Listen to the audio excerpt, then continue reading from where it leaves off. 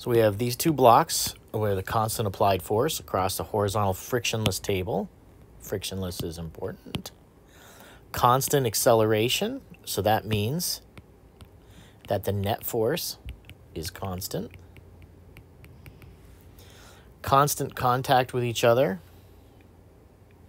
The 1 kilogram block pushes the 2 kilogram block with a force of 2 newtons.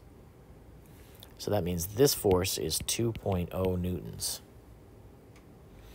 The acceleration of the two blocks is.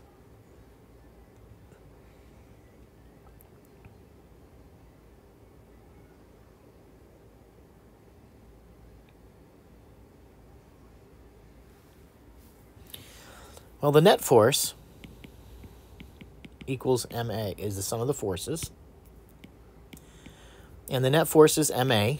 And let's first consider the force of the 1 kilogram block on the 2 kilogram block. So the force, we're told, is a 2 Newton force. And the mass that's being accelerated is 2. So the acceleration should be 1.0 meters per second squared. And the acceleration of, since the blocks stay together, the acceleration of both of them should be the same.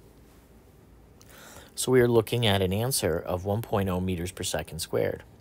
Now they tell us there's constant acceleration, so the acceleration can't be 0. And the acceleration of each of the two blocks must be the same. So the 2 Newton force that's being exerted by the 1 kilogram object is accelerating the 2 kilogram block. It's a 2 Newton force on a 2 kilogram block, so 1 meter per second squared.